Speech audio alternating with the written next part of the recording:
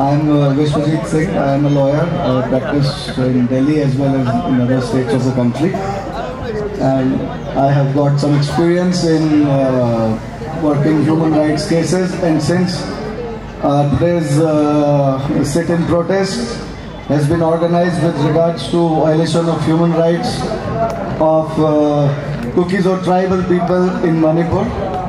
Therefore, I find myself privileged to come here and have a few words with all of you who have gathered here. I thank the organizers for having me here today, and I have had some experience in Manipur earlier, so I am slightly aware of the background of Manipur and various socio-political fault lines that exist in Manipur. And right from the beginning of this violence, it has been very, abundantly clear to me that who is precipitating violation of human rights and who is the victim of the ongoing experiment, of the ongoing pogrom, of the ongoing ethnic cleansing, I would say.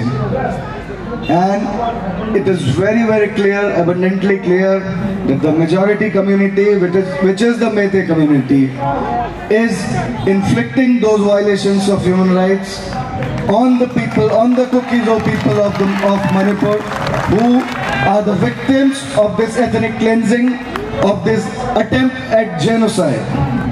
So there's no doubt about it. There have been,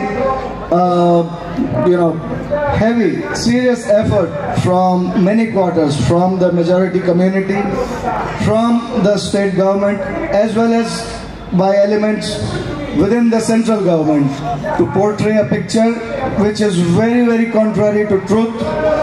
They have tried to portray and level baseless allegations and baseless motives to Kukizo people, like the beginning of violence was effected by Kukizo people, which has turned out to be false, that the refugee crisis have been created by the Kukizo people and Meiteis are the victim of the refugee crisis, of the displacement crisis.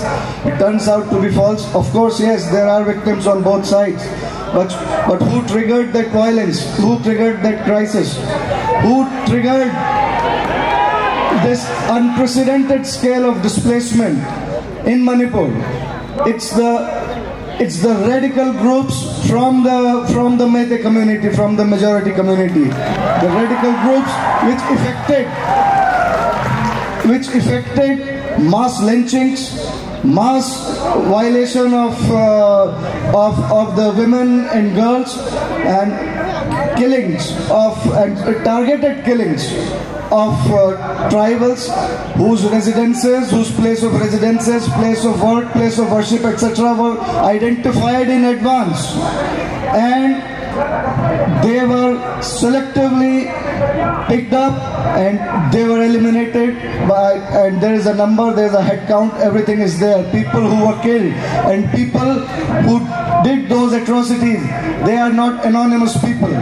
They have names and addresses, and yet very little has been done by the state to take those people to book, to take those people to account, to hold those people accountable. A large number of such people are part of the state government, are part of the government machinery, they are state functionaries. Not a single person, not single one of such persons has either been arrested or has been further stopped, further apprehended from doing such activities or from repeating such activities. In fact, they are being encouraged by the state government, by the elements within the state government, to carry out further such violations of human rights of Kukis or tribal. For example, what has been happening in Moreh for the last 4 or 5 days is just a continuation of what happened in Imphal earlier.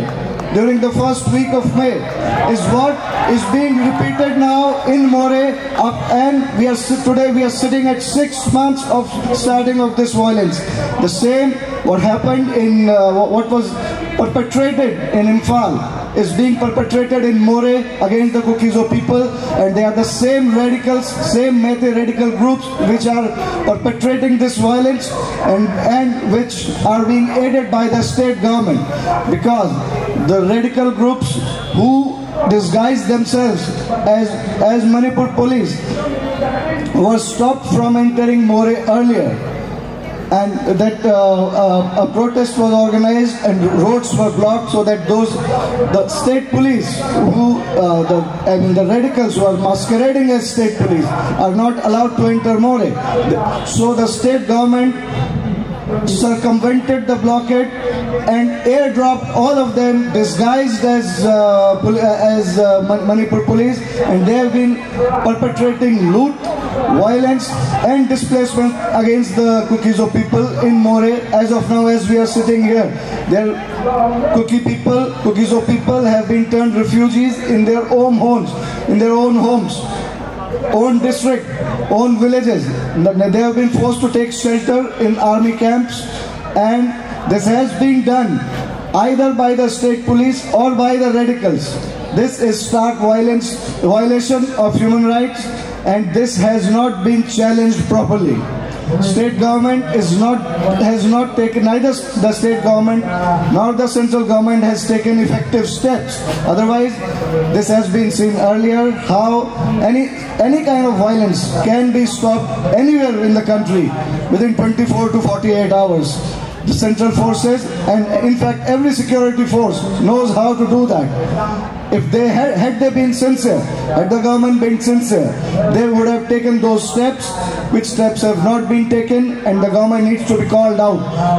And maximum burden and maximum responsibility, maximum accountability lies with the government, not with the people. And what they are trying to portray is that it's the people who have been suffering are the people who are responsible, which are plain lies. The people who are affecting this, who are effecting this violence are different people, and they are being supported by state government, and every day false narrative is coming up in the media which is well rehearsed, prepared in advance, and it started appearing from day one.